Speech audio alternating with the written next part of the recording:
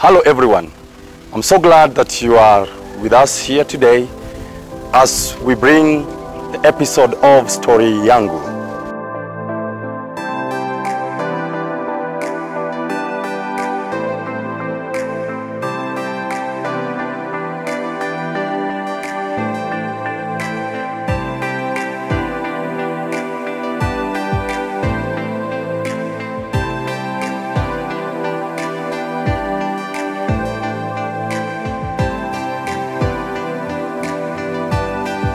I am extremely happy and I'm overexcited that today we have a special servant of God.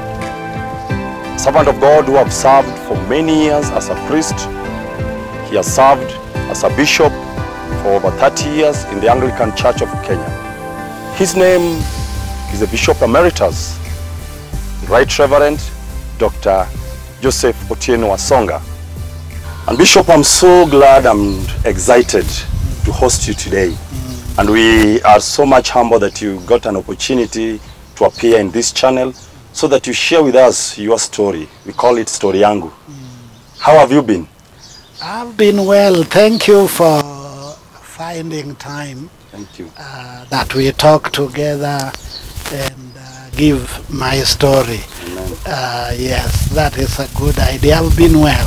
Thank you, Dr. And when you look at your life and you reflect on your life, I'm so much glad that I was able to get your book, Following Jesus and Transforming Society, which is the life and ministry of the Right Reverend Dr. Joseph Wasonga. And these are very wonderful books. I've gone through it. When did you start reflecting and when did you decide to write this book? And how long did it take? As I was approaching retirement, about 5 years to retirement, I began to note down the various experiences I had had in life, the high points, the low points, and I began to capture issues I thought I could leave for younger people. And that is when I began taking notes and doing a bit of reflection on my life and my ministry and the lessons that we think other people may learn. I see in your book the part that you have mentioned so much is that this is the work of God. It is a marvelous in our sight. Yes, it is. So the life journey is what you quote as a marvelous journey. Yes. It comes from the point that everything I've done in my life was because God was in it. When you read the book, you will find that my mother was pregnant with me when my father was taken by the colonial government and detained for about 5 to 6 years. So by the time I was born, my father was in political detention without trial. And looking at how my mother, only 24 years old, with 3 children, was able to bring us up, I would attribute it to the glory of God. And that's why I'm saying right from the beginning, through my salvation, through my call to the ministry, and through the time I have lived and served, if it were not God, it would have not worked. Amen. It would have not worked. So you give glory to God. Yes. This far He has been Ebenezer over your life. Yes. And that's why we called you, because this channel mostly we are reaching the young people. Yes. We are trying to reach the young people in the whole world to know that life is a journey and God is there with us. Yes. I like the chapter 1 or the part 1, which talks about birth and early childhood. Yes. And you mentioned dad, mom. I want you just to give us your story about birth and early childhood. Yes. As I've already alluded to, my mother was pregnant with me when the emergency was declared in Kenya. That's about 1952-53. And my father was quite actively involved in supporting the cause for independence. He was a trader, a carpenter, a businessman in Nakuru. He was also the chair of the Chamber of Commerce in Nakuru at that time. What he was doing mostly was to raise funds to pay lawyers who were litigating for the Mau Mau fighters and those people who had been arrested. And in that process of mobilizing and also raising funds, the colonial government saw him as a threat. And so he was arrested. Because they had nothing they could charge him with, they then detained him in 1953, coming to 1954. So I'm born when my father is in political detention without trial, and I'm the third born to my mother at that time, and so I see the struggles that my mother was going through and all that, and I say really it was because of God. I also think that my mother was a very dedicated lady to the cause of the freedom fight, because at 24, if your husband is in such trouble, some ladies may give up and even go away or begin cheating or do something else. We thank God for our mom because she stood strong even in the absence of Mzee. So my mother's name is Nora Alila. She comes from Game Sirembe, around Gogo Primary School. Her father was actually a school teacher. In our line, my mother's family was more affluent than my father's family. But because of the things she learned from her father, she was able to support us and even support our education, although she was alone.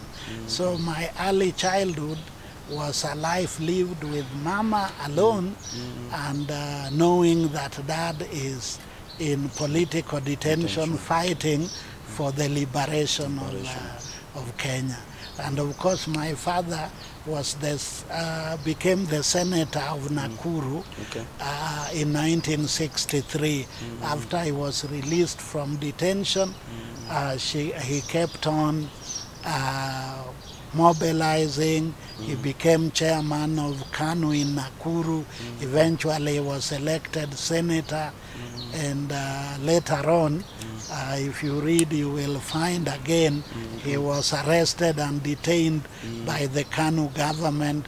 So we grew up sometimes in trouble, sometimes feeling things are okay, and that's why I attribute this whole issue to God. Amen. It's God who was with us. When you say that you are your father was late Honorable Senator Wasonga, I was almost calling you dynasty. I think the word dynasty is misplaced in Kenyan political discourse, because really dynasty only happens after several generations of wealthy individuals. In our family, my father was never wealthy because of the early struggles. He was a very good businessman. He could have been wealthy, but all his wealth went into supporting people, went into supporting the liberation cause, and then when he came out as a senator, they were just earning very little at that time with a lot of responsibilities, so he really never became wealthy. But we are happy that he was wealthy in terms of social capital, because even if you read my story, the people who came to support us were people who my father had helped in his earlier life. So he was very rich in terms of social capital. And I think that's one thing people need to work at. So you have connections, then you have people who you have helped in your life, and they may come handy to your children, or even if not your children, your legacy will live on in the society because you helped people who appreciate it. Amen. Yeah.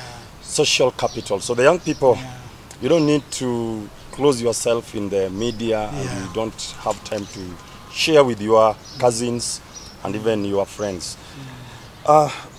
Bishop, when I was looking at this, I realized that you had many names. Yeah. And I want you to mention those names so that some of the viewers can realize that people can develop different names. Yeah. You know, in our culture, names are very important because they also determine your character traits. And the first name I was given was just like all other people in our community would be given by the time you were born. So the first name I got was OTIENO because I was born at night. At night, okay. But also at one point some people would refer to me as Juma because I was born on a Sunday, Jumapili. Oh, okay. Yeah, again, time and the day of your birth was quite important for our people. Then as we continued living, I remember attending my step-maternal grandfather, brother to my grandfather who died. Then during the funeral, we were there, and then we went back home. And I'm told I kept on crying, and I would not be comforted with either food or anything until my mother had to, in a dream, get a name of the uncle who she had buried, coming that I should be named after him. So his name was Elisha Alela. Elisha was a catechist in the Anglican Church, so they used to call him Japuem. So right from my young age, my mother referred to me as her father and as Japuenj. And by Japuenj, they actually meant a catechist within the church. And you see, the name will kind of control who you become even in older life, because people will keep on saying, oh, this was a good preacher, was a good teacher of the gospel, and you listen to that, and somehow it shapes your thinking. So in early times, I would also be referred to as Elisha. I would be referred to as Alela, because that was a name I was given during that early time. Then word reached my father while he was in detention that I had been born. And at that time they were with Mzee Kenyatta. I believe they were Jomo. Okay. So I got the name Jomo. So in the village you are known as Jomo Tieno or Jomo. I was just actually known as Jomo. Okay. Most people called me Wodokuyu. Wodokuyu, the son of Kikuyu, because you know, Jomo was a respected freedom fighter, a respected leader of the community, and so if you are named after him, again the reason people call you that, they want you to build that leadership trait, and be a person of honor and all that. So that was also my name. For quite some time, even in school, I used the name Jomo Wasonga. Some people would just call me Jomo Kenyatta, and it went on like that. There were also nicknames, you know, people from Nyanza, love praise names. And your praise name will come more by what you like to do. If you like to sing, you may be given a praise name from a renowned singer. Like at one point, some of my friends would call me David Amunga because I like to sing David Amunga's songs. Oh, he was a musician. He was a great musician. Bang or gospel. Those ones, I don't even know what they were. In those early days, he sang a lot of popular songs in the very, very early days. Yeah. Okay. Yeah, so I also see there's a song that you write in your book here. Agwenge Osomo Ochwe Ulaya. And I see the translation, Agwings has read up to England. Yes. Yeah, so those are the songs that you are singing? Yes, actually I recall that from my grandmother's funeral. One of our relatives came to the funeral with a guitarist who, those days they were playing just one guitar and they had these shakers they do, and that was all. And this person was singing that Agwingi had gone to England studying and came back, and that song kind of gripped my attention. And I began to think, oh, so if you read, you will be celebrated. And that kind of made me feel I too should be able to read so to a point I will go overseas. And when you come back, it's to the delight of everybody, because the singer was saying now people are dancing and singing in praise of Arguing's Kodek. It was also a way of capturing the biographies of people and what they have done. And that's why as we were growing up, listening and singing songs was a way of learning and developing values. Yes. What about your education? Yes, my education was also checkered because of my father's checkered history. I started school at Ojola Mixed Primary School in Kisumu. Not really Kisumu, but in Kisumu location. Ojola is this area on the road from Kisumu to Siaya. There is a school there where I was in 1962. I joined Standard 1. I stayed there only for one term because my aunt with whom I was living was fairly poor, and there was famine at that time. And so my mother was told by friends, if you leave your son in that place, he will die and all that. So I was pulled from Ojola, and then I came to Sawagongo Primary School then. I was in Sawagongo Primary School, I think, for just 1 year. Then I was transferred to Rongai. My father was living in a farm in Rongai, being the senator for Nakuru. Then, Yes, so after that, I went to other schools. Then Standard 5, I went to Wagai Primary School, and it is in Wagai Primary School where I sat for CPE, Standard 7. Then I went to Sawagongo High School.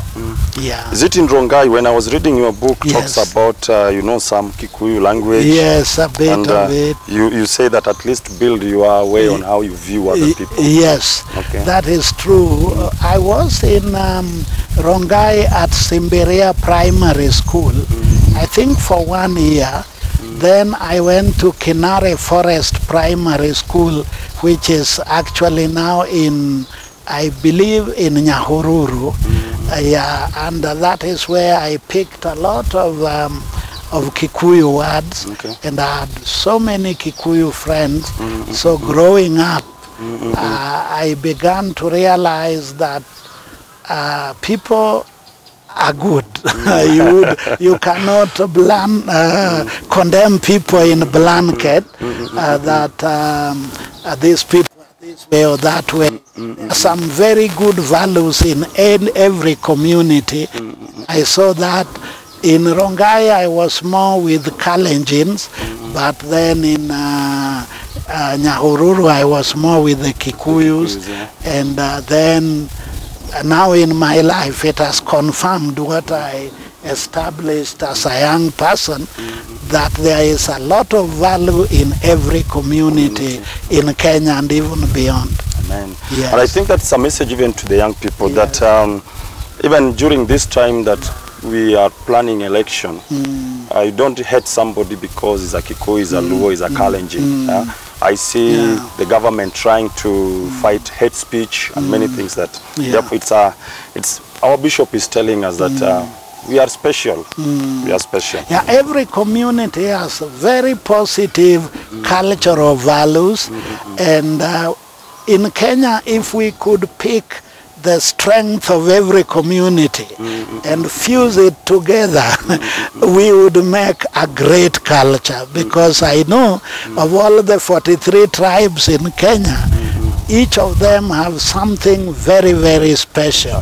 And of course, being human beings, you may also have one or two negative things, but we don't go for negativity, we go for positive values. Amen. And I think that is one thing we need to take as Kenyans. Thank you.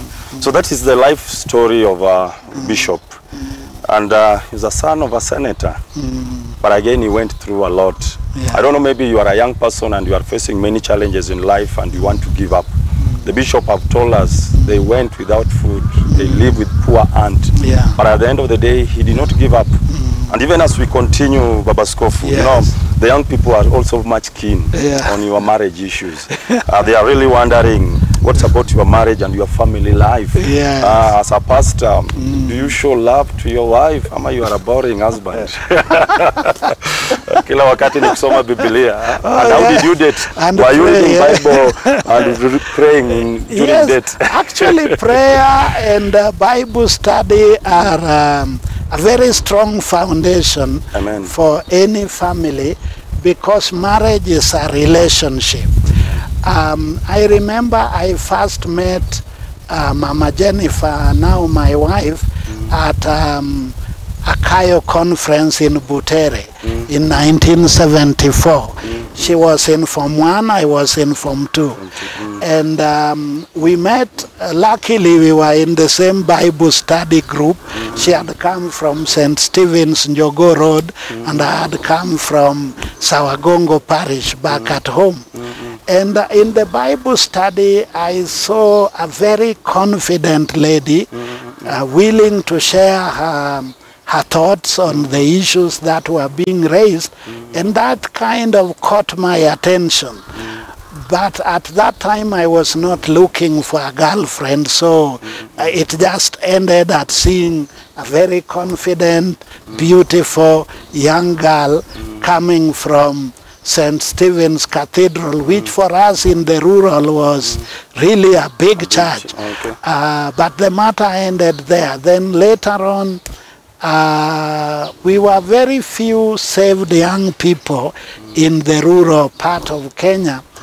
And so whenever we heard there was a saved young person, we would go to look for him. And one school holiday I had, there was Nabo Thodera, who was a student at Nairobi University and had been saved. So we went to visit him.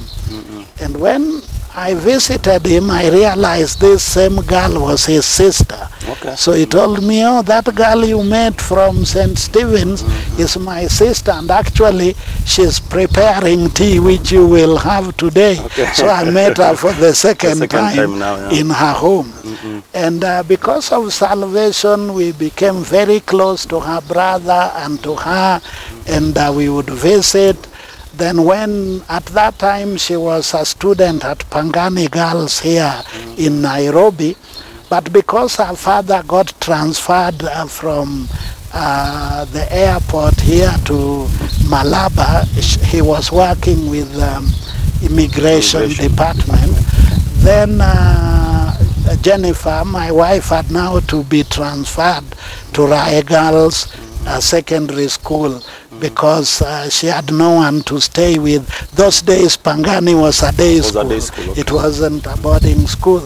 So while she was at Rye, she became the chair of the Christian Union, and I was the chair of the Christian Union in Sawagongo High School. So our association continued. We would meet in Christian Union rallies, we would meet in Trinity Fellowship conventions during holidays, and she was also the chair of her Kenya Anglican Youth Organization at Lunda Parish. So we would also meet at Kayo meetings, and so eventually when time was ready for me to get married, I approached her, and we dated for 2 years before we got married. By then I had known her for several years. Yeah.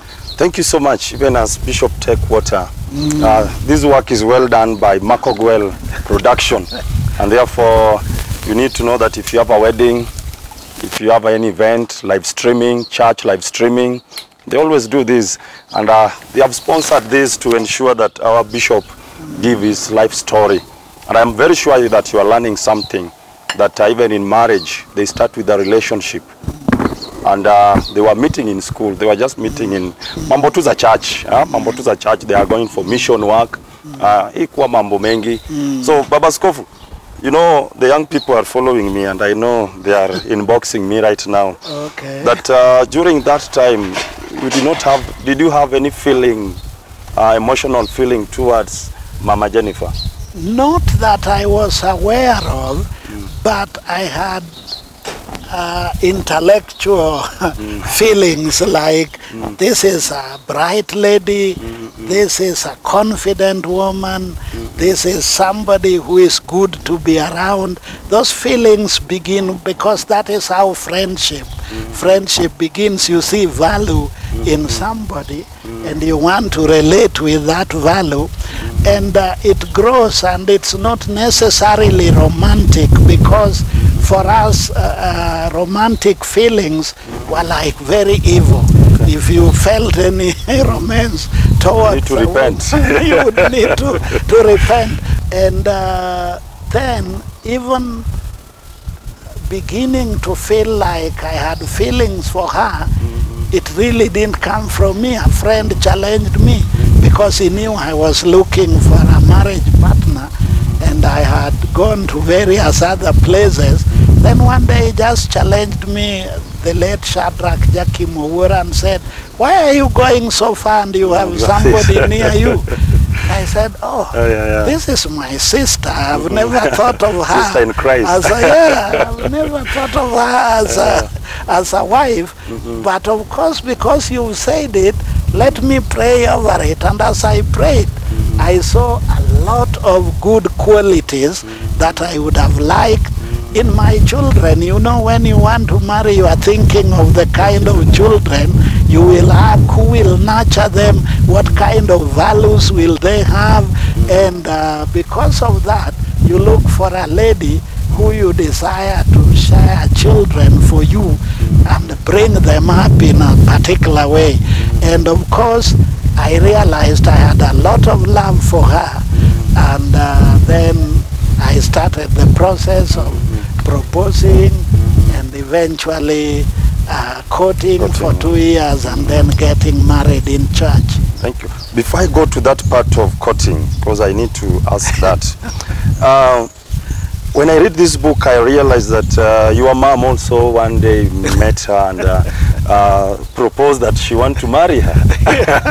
That was really unique even for us, because at that time she was in Form 1, I was in Form 2, and she came home with her brother and a younger sister, and I think Mama observed what was happening, because when we were given food, she took charge. She would take the plates back to the kitchen and even offered to wash the plates in the kitchen. Okay. And Mama just looked at her conduct, and I think in her heart she said, this could be my daughter-in-law. But she didn't tell us. She just addressed my brother-in-law and said, Naboth, I want to marry this your sister. Naboth also just said, oh, Mama, you want to marry her? I agree. And all that. But that matter ended there. And later on, when now I told my mom, she said, I knew these things from day one I saw her. Okay. So that was love on first sight for my mother. Not you. Not me. Yeah. So I think it's also good to respect the opinion of older people and their feelings. My mother did not force me to even propose to her or marry her, but the moment now I started feeling love for her to propose, I knew my mother would be 100% happy with her. So that was quite an encouragement. Yeah.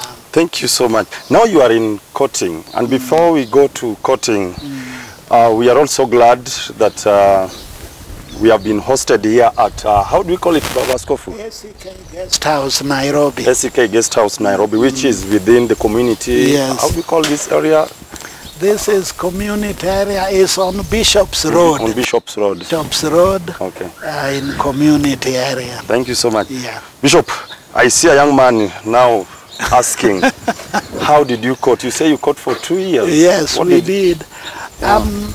Because already I was a priest at that time in Rai Parish, I had to, in the language of revival movement, walk in the light. Walk in the light. I told the elders there was a girl I'm interested in, and so anytime we had a meeting, elders and ladies, older ladies, would be around to know what we are doing and where we are. So we would meet mostly to go for mission work and then hold our sessions in a person's house, particularly the late walk in the light, let people know, today I'm going to meet my girlfriend. We would be in Uhuru Park, and we would talk in Uhuru Park, but people know. And we would also have 1 or 2 friends who were in around. You know, you are walking in the light. Yeah. You know, the young people tell us that it's not right. It's not right to buy a car without a road test. So we did not go for road test. No, you won't do it. Marriage is a life where you don't experiment. Amen. Because when you try to experiment, you send wrong messages to even your girl. And you know there is a difference between boys and girls or men and women. You know, for us, our sexuality is external. The genitalia of a man are external. And you are more of a giver, you are not a receiver, the way we are created. So for you, you can give to as many people and you don't even feel it in your heart. But for a woman who is a receiver, when she receives from a person, that person becomes part of her life. And so for a woman, it's very dangerous if you are giving yourself to different men, because if they disappoint you, then the heart is so deep. For boys, you can just say, I was just testing, I was just trying. And emotionally, you are not so much invested. And so I would discourage anybody trying to experiment with a woman before marriage. And you know, according to our culture, the laws, you are not allowed to sleep with the woman you are going to marry. You could sleep with somebody else to prove you are a man or something, but not the woman you would marry. And so when we got saved and came to the church, then we No sleeping around, because really God created you and you are okay. When the right time comes, nobody would teach you how to even love your wife. You would definitely do that because of the way we are wired and created by God. I would really encourage young people not to experiment. Yeah. Thank you, Baba Scoff. And you, after this, we will have a prayer of deliverance for some of us. Some of us we mess, and by the grace of God, it the is, one who has it blessed is us. by the grace So I believe of there is God. restoration even Yes. for those who have messed. Oh yes, oh yes. When I do premarital counseling, I check with the young people whether they had had sex with other people. So we do deliverance so that those experiences do not come to oppress them in this marriage. Or even if they had had sex with each other, we bring a break to that, because that was sex in rebellion against God and against the teaching of the scripture. And once the prayer of deliverance is done, there is restoration. They begin afresh. And God is a God of second chances, and I love Him for that. Amen. God is a God of another chance. Yes. And therefore we are not here to condemn you. You are not there to sit and look down upon your life and feel like, oh, I've messed in my life, I cannot rectify it. God can give you another chance. That's why the Bishop have been preaching for many years. And therefore, Bishop, as you finish, I want you just to tell us, do you celebrate Mama Jennifer? Do you celebrate your family? And your last word to our listeners who are looking forward to hear from you. Yes. Actually, as I told you, we developed friendship because of the values I was seeing in her character. She's my best confidant. She's my best support. She's my best counselor and mother to my wonderful children, and her capacity to love is so big that in our family we brought up so many children. Of course, in the nucleus family we say we have 4 children, but we've brought up so many other children, orphans, vulnerable children, and even relatives, and it's because of her capacity to be able to love. And she's a wonderful homemaker, and Mama is also a wonderful professional, having been a high school teacher and then going to do masters in counseling psychology. She's a counselor, so we really celebrate her. I believe one of the reasons for my success was her support, moral, physical, emotional, and even counseling support. Mama Jennifer also has her own ministry. I met her when she was already a preacher, a leader of Christian people, and she has not lost that ministry. Even to date, she can be called to preach. Although after she got surgery and got vocal cords collapsed, she still preaches, but now not often because of that challenge. So we really celebrate Mama, and she's given me wonderful children and brought up so many other people. I go to any town in Kenya and I have a son or a daughter. I even go overseas to the US. Almost every city I go to, I have a son or a daughter who are brought up by Mama at our home. So we really celebrate our life together. And just to let you know, in April next year, we will celebrate our 40th anniversary. 40th anniversary. This year in April. April 21st. We will be 39 years old in marriage. And next year will be 40th. I believe you will bring our friends. We will. Yeah. The video of the celebration. So thank you. We really celebrate Mama Jennifer. Amen. And your daughters and your sons. 3 daughters, 3 of whom are in the U.S. One is in Boston, Massachusetts. The other one is in Grand Rapids, Michigan. And Linda is in California, Los Angeles. They are wonderful people. And I have Nikki at home in Kisumu, and many others, including Evans at home, and Susan, Lucas, and many others who are not our biological children, but people we have taught. Amen. Thank you, our Lord Bishop, for your opportunity to give us your life story. And guys, I hope we have learned one thing, that marriage works. We have learned that no matter the struggle you are going through, you should never give up. And that's the Bishop have spoken to us.